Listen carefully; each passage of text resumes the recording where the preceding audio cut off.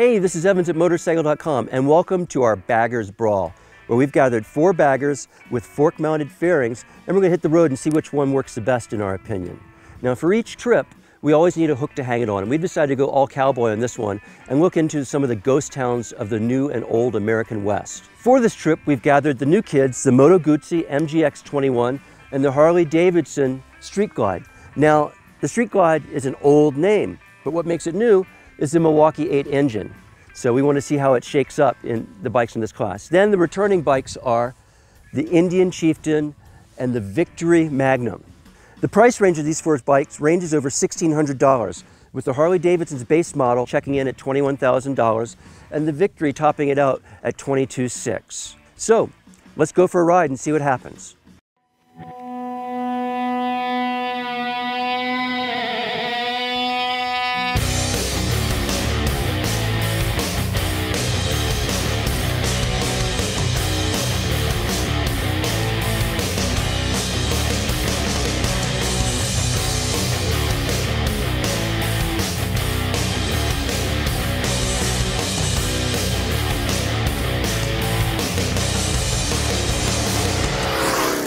Wow, 2 days of riding all around Death Valley and California Southwest. We saw some great ghost towns, and most importantly, we've got a lot of miles in with these bikes. And when people think about baggers, they think about, wind protection and being able to carry some stuff. So what do y'all think about the wind protection on these bikes? I always thought they thought about bags. You're killing me, John, you're killing me. Personally, I'm not a fan of the low windscreens. They're all kind of blustery to me at various speeds. Really? That's what I think. That's just me. Not all of them. I think the Indian does a pretty good job with its electronic one. You can have it down low where it's blustery and put it up high. It's blustery also. It's less blustery. I think that's a thing of length of your torso. Yeah, I think it's all individual. Shorter people, it's what direction the wind's blowing when you happen to be on that bike. For example, the Indian, I love it when the windshield is up. There's a little bit of buffeting, but not much. But when it's down, when the weather's warmer, I feel like my head is in clearer air, and I think it's spectacular. The only one of the bikes that I found to be particularly blustery is what you're sitting on, Tom, the Magnum. I found that at highway speeds, get up above 75 miles per hour, there's a high frequency buffeting going right around the top of my helmet, which isn't that much fun for me. Well, I agree with John, since we're of the same stature. These all buffet in my head. Well, the Moto Guzzi presents an interesting situation in that it offers the least wind protection of all of them. This morning, when it was chilly, it almost felt like there was no wind protection. I know the pressure wasn't on me, but it allows the air to get around much more than the others do, which if you live in a hot, humid environment, I think would be really cool. If you're out riding this like it was this morning at 47 degrees, you're going to hate life. So the Guzzi has to always be a little different, doesn't it?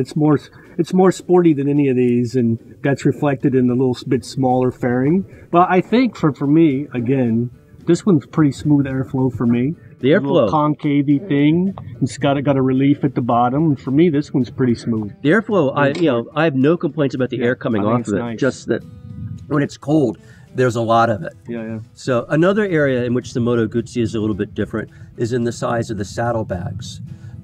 They're much smaller, and they came with the snazzy little carrying cases for your gear. Yeah, they had the matching liners on the inside when I got it. But to say that the Guzzi's a little bit different is, I think, the biggest understatement we can make in this comparison. Not only is the Guzzi always different because of its engine configuration, but I mean the use of carbon fiber on this guy.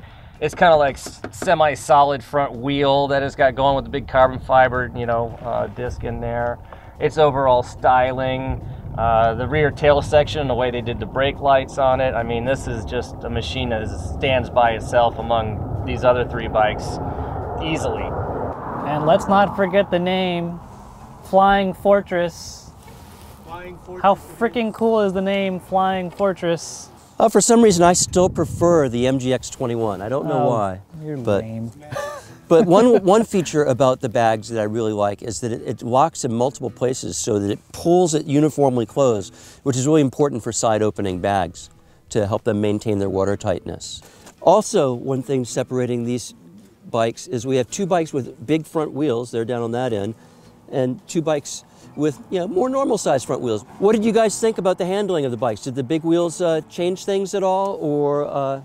The Guzzi, they realized they had a front end flopping problem before this bike came out because they put the little kind of device in there to stop it, kind of an anti-flopping mechanism on the inside of the forks down there.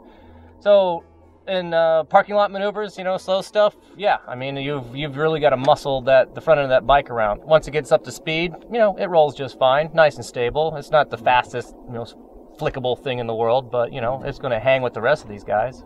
So yeah, the things that we really care about on motorcycles are the engines, right?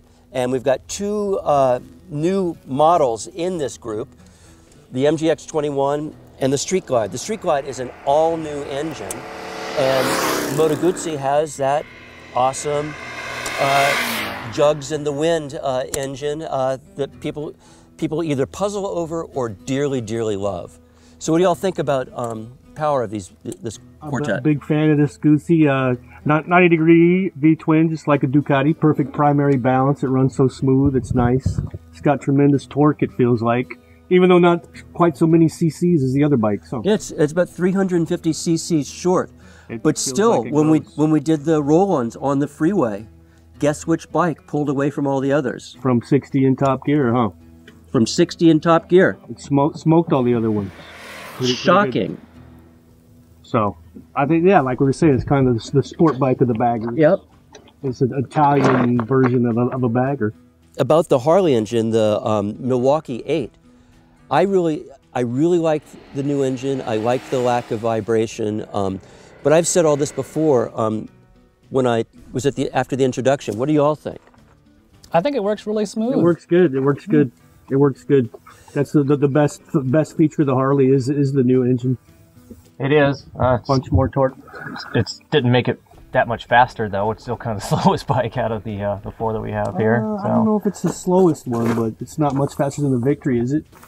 Kind of what I don't like about the Harley, though, is the engine's still attached to that gearbox. It still kind of sounds like trains mating a lot. It's kind of like same old clunky thing. It's always been.